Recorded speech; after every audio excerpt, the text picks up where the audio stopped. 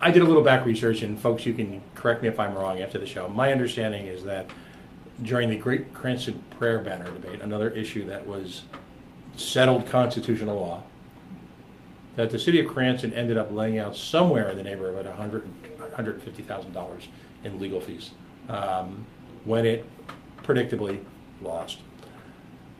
Now he's arguing about it, taking this case to the Supreme Court. And we're not talking about the Rhode Island Supreme Court, we're talking about SCOTUS, we're talking about the big cheese, the Grand Fromage. How much is that going to cost? And where will the money come from? How much money could we be giving to schools, you know, and giving to actual real solutions to homelessness and poverty that we're instead giving to lawyers? That is absolutely the wrong approach, and I really urge Mayor Fung to drop this battle. This is not worth fighting at the municipal level.